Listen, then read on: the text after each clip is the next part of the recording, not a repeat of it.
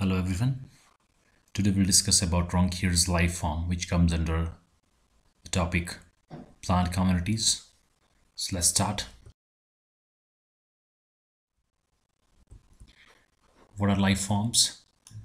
Life form is the external appearance or morphological appearance. We can say its shape, branching pattern, and lifespan of the plant is known as life form. So it is the general appearance of plant, which is based on their morphological features. Morphological features are the features which are externally visible, such as shape, branching pattern, crown, and lifespan. So these are some features, and these features forms the life form of the plant. And this idea has been extensively studied or developed by Danish botanist named as Raunkiaer in 1934. This is the photograph of Raunkiaer. He considered that the unfavorable conditions or extreme environmental conditions, they exert a major control over the growth forms. So they will control the various plant forms in its environment. So जो unfavorable conditions हैं, tough conditions हैं, वो control करती है किसी भी plant की life forms को.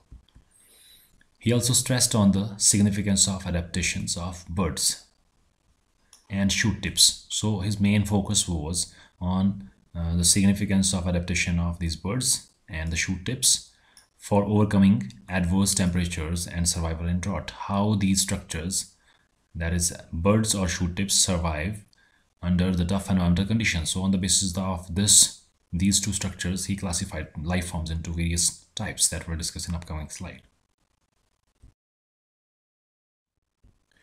So there are three guiding rules in the selection of life form characteristic. He gave three guiding rules in the selection of life forms. So these rules are, first one, so the life form character must be structural and essential and must represents important morphological adaptation. So ऐसा character होना चाहिए जो कि structurally essential हो और वो represent करता हो important morphological adaptations, how the plant is adapted to tough environmental conditions. Second guiding principle is the character must be sufficiently clear. So character should be very clear and easily observable. So that we can easily see that character in the nature. Third one is life forms employed must constitute a homologous system. एक homologous system होना चाहिए, uniform system for all the plant life forms, and should represent a single aspect of the plant. कोई single character किसी भी plant का study करेंगे, we will compare that character with other plants and thus enable a comparative, जिससे हम compare कर सके comparative statistical treatment of the flora of different communities. So we can compare that character with other plant communities. So on the basis of these principles, he recognized life forms into various groups. So these groups are as follows. First one are phanerophytes, second chemiophytes, third are hemicryptophyte, fourth cryptophytes, and finally the therophytes. These cryptogams, these are the plants in which their reproductive structures are hidden. तो वो cryptogams को इस system में include नहीं किया गया था. So first type of life form are phanerophytes. Phanero word means visible.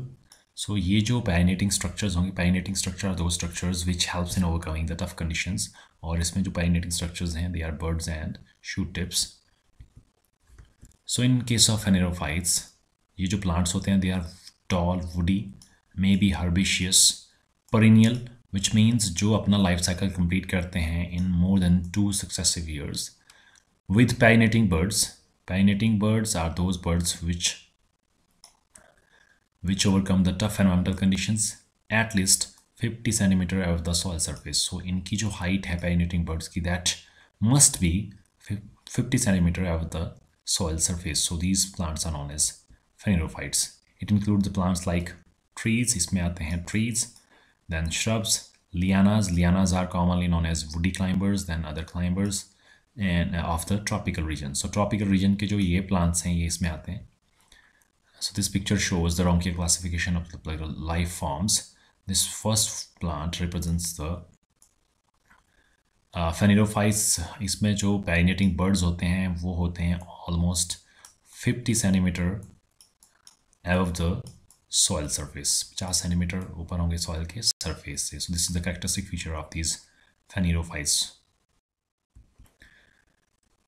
According to the Heights of फेनिरोफाइट्स को हम फर्दर क्लासीफाई कर सकते हैं. First category of फेनिरोफाइट is mega फेनिरोफाइट्स.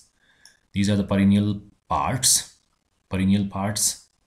including birds, जिसमें कि birds भी आते हैं, and they are more than 30 meters in height. और इसमें जो हाइट होती है वो ज़्यादा होती है 30 मीटर से. Then next comes mesophanerophytes. इसमें जो हाइट होती है पाइनेटिंग स्ट्रक्चर की that is between 8 to 30 meters in height. So ये हाइट रहती है पाइनेटिंग स्ट्रक्चर्स की. Next are माइक्रोफेनेरोफाइट्स. इसमें जो पैरिनेटिंग स्ट्रक्चर्स हैं उनकी हाइट रहती है सॉइल सरफेस से approximately 2 to 8 metre in height. 2 to 8 metre. And last categories of नैनोफेनेरोफाइट्स. इसमें जो पैरिनेटिंग स्ट्रक्चर्स होते हैं दे आर अंडर 2 मीटर्स और अबव 25 सेंटीमीटर टॉल और present at the height of 2 meters to 25 centimeters from the ground surface or soil surface. Further, he divided according to duration of leaves. For example, if leaves stays throughout the year, so those are known as evergreen. Then presence of protective scales. On the basis of this, evergreen with bud scale or deciduous. It means those plants which will shed their leaves in winters.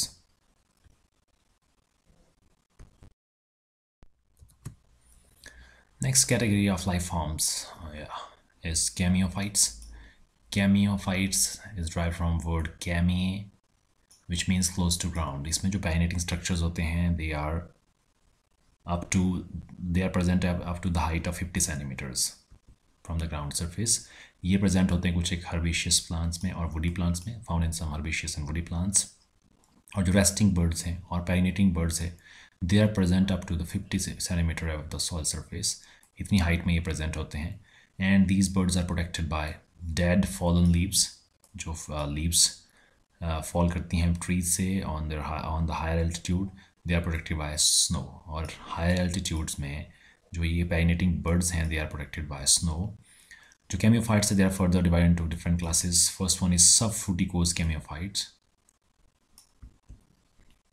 So these birds are protected by dead plant remains. इसमें जो dead fallen leaves हैं branches हैं वो protect करते हैं इन पैरिनेटिंग birds को. इसमें examples आते हैं हमारे पास like members of family Caryophyllaceae and Labiatae, or also known as Lamiaceae, and Leguminosae, commonly known as Fabaceae. So these are the plants of these families which shows subfructicose gameophyte life form.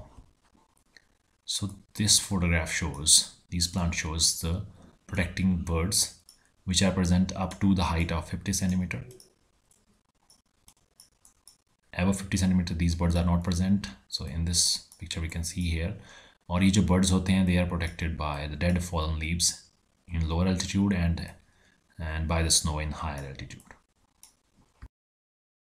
The next class of this gameophyte is passive gameophyte. In this case जो shoots होते हैं they lie close to the ground surface. इसमें जो shoot होते हैं plants के they are near to ground surface. इसमें example आता है हमारे पास Saxifraga, Polygonum and Sedum. The next third is active gameophytes. इसमें जो birds होते हैं they lie on the ground.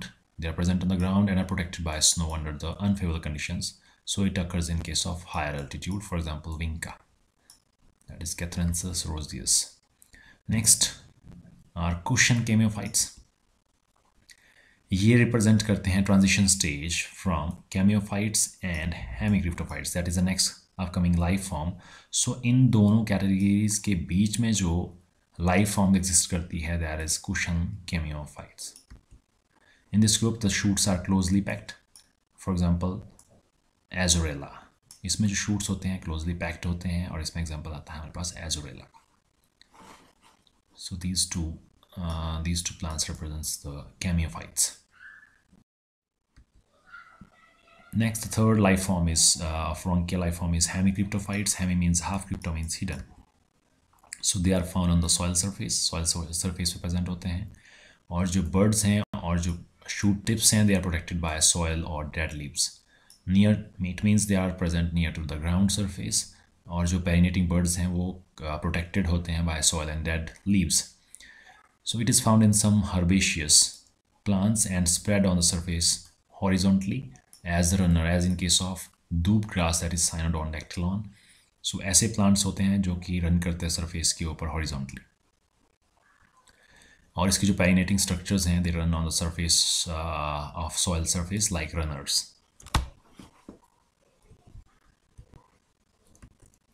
So this group is divided into proto-hemicryptophyte। proto-hemicryptophyte it means जो upper leaves होते हैं इनके aerial shoot के, they are well developed, और जो lower leaves हैं they are less developed, so these are known as proto-hemicryptophyte। जो upper leaves होंगे they are well developed, और जो lower leaves हैं they are poorly developed or less developed। Then next are partial rosette plants। It means they bearing most of their foliage on the short internode near the ground surface। Rosette plants are those plants in which the stem are highly reduced। So ये partially rosette plants हैं, इसमें जो ground के पास internode present होता है उसमें सारे के सारे लीव्स प्रेजेंट होते हैं। And third category is rosette plants.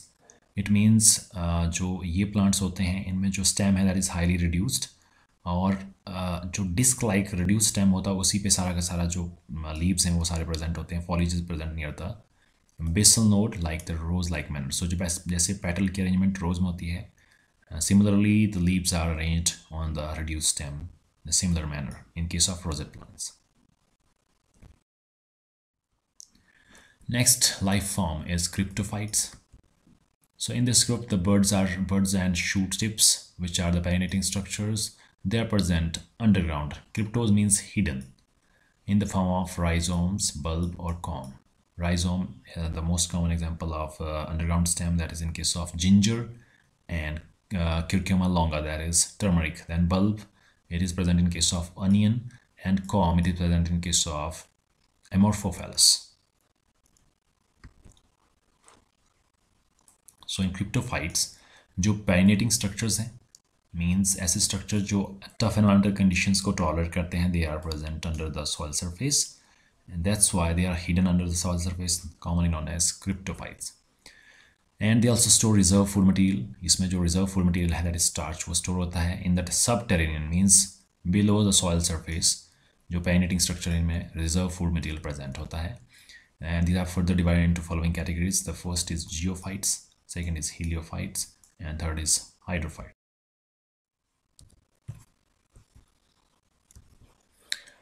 Geophytes, they are the land plants। Geo means earth, these are the land plants with subterranean perinating birds। Subterranean means which grows under the soil surface। तो ऐसे structures को subterranean structure बोलते हैं। ये further different types के होते हैं। First जिन rhizome geophytes, जिनमें underground stem is present below the soil surface। Then next stem tuber geophyte, for example in case of potato। Bulb geophytes like onion, then root tuber geophytes like sweet potato, then root geophytes, it means the roots become fleshy and they are present under the ground surface of the soil। Next category is helophytes। So helophytes are the plants of water saturated soil। ऐसा land surface जहाँ पे पानी बहुत ज़्यादा present होता है, water saturated soil में ये प्रेजेंट होते हैं। इसके जो लीव्स होते हैं, फ्लावर्स होते हैं, दे emerge out of the ground surface, but जो राइजोम्स होते हैं दे आर अंडर ग्राउंड और subterranean. Next category is hydrophytes। As the name indicates, they are present in the submerged water or free floating। So these plants are water plants present in the water bodies। और इनके जो resting birds होते हैं, they are either submerged underground surface। For example, in case of Ishornia, which is commonly known as water hyacinth, in Hindi it is known as jalkumbhi, and this is Nilambo, which is lotus। So they bear some structure, resting structure, which are present in the submerged water। So some structures which are present during the winter conditions and they store food material also, these are known as turions, and they also helps in vegetative reproduction। So this picture shows these green color fleshy structure which are known as turions, and they also helps in the vegetative reproduction। So this is the characteristic feature of hydrophyte। Next life form is xerophytes. So it includes those annual summer plants in which survives under unfavorable seasons in the form of seeds. So ऐसे plants जो tough conditions को avoid करने के लिए seeds produce करते हैं before the onsetting of tough conditions, these plants are known, this type of life form is known as xerophytes.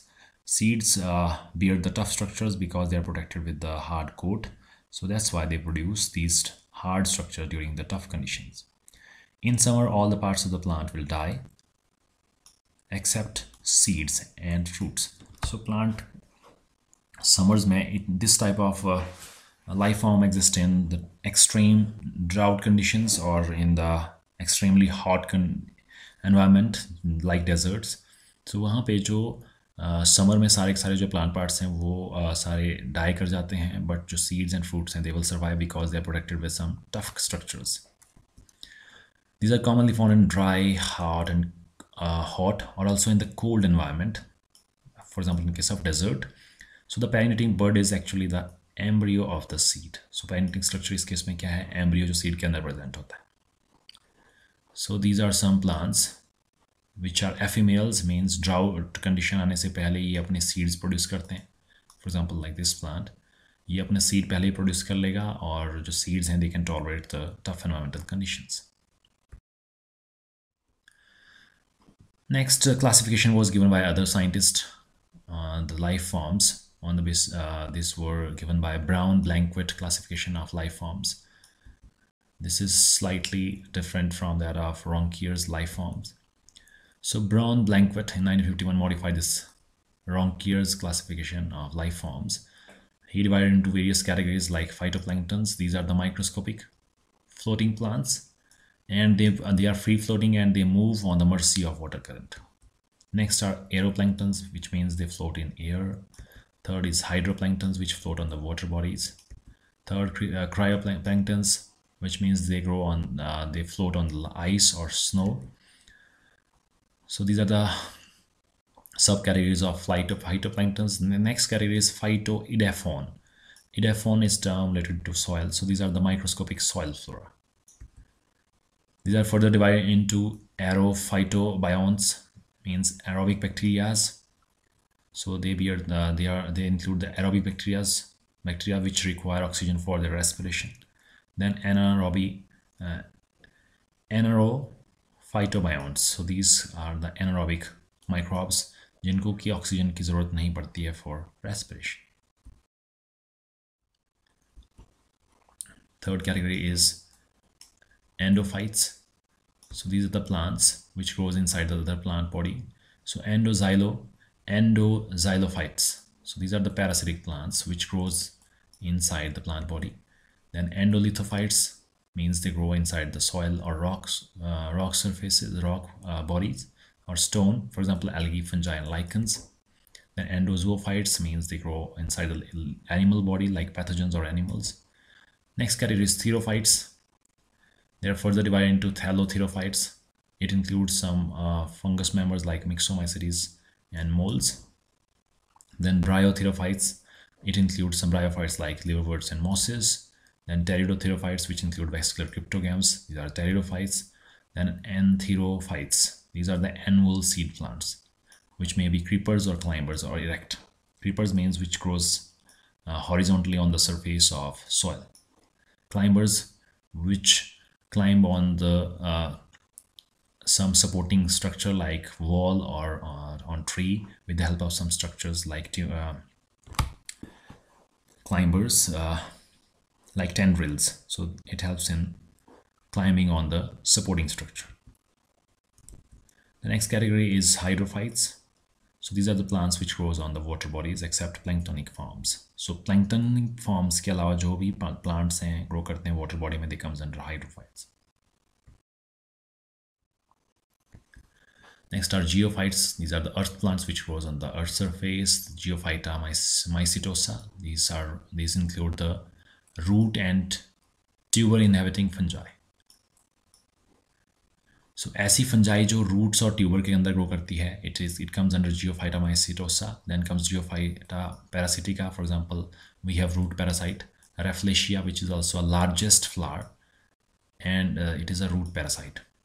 Then eugeophytes with bulb, rhizomes and roots. Eugeophytes means which truly grows on this under the soil surface. इसमें आते हैं हमारे पास पैनेटिंग structure जैसे bulb हो गया, rhizome हो गया और रूट ट्यूबर्स हो गए. Next category is hemicryptophytes. It includes some thalloid algae, fungi or lichens, and some rooted creepers. इसमें आते हैं हमारे पास ये groups of plant. In addition to this, it also includes climbers and rosette plants. Next are chemiophytes. इसमें include क्या है plant groups like mosses, which are bryophytes, and lichens. These are some advanced form of lichens like fruticose form of lichen or foliose lichen. Then leaf succulents. Succulents are the fleshy plants which store water in their leaves. Then cushion plants and hard grasses. Then semi-shrubs and trailing shrubs. So these all plants comes under this chemiophytes. Next are phanerophytes. This include the succulent cacti, herbs, and lianas. Lianas are the woody climbers. Then the next category is Epiphyta arboreala. It includes the tree epiphytes. So those plants which grows on the tree epiphyte. So this category comes under this Epiphyta arboreala. So this was all about Raunkiaer's life form. If you have any questions or queries regarding this topic, you can ask in the comment section. And you can also share if you found this useful with your friends. Thank you. Have a great day.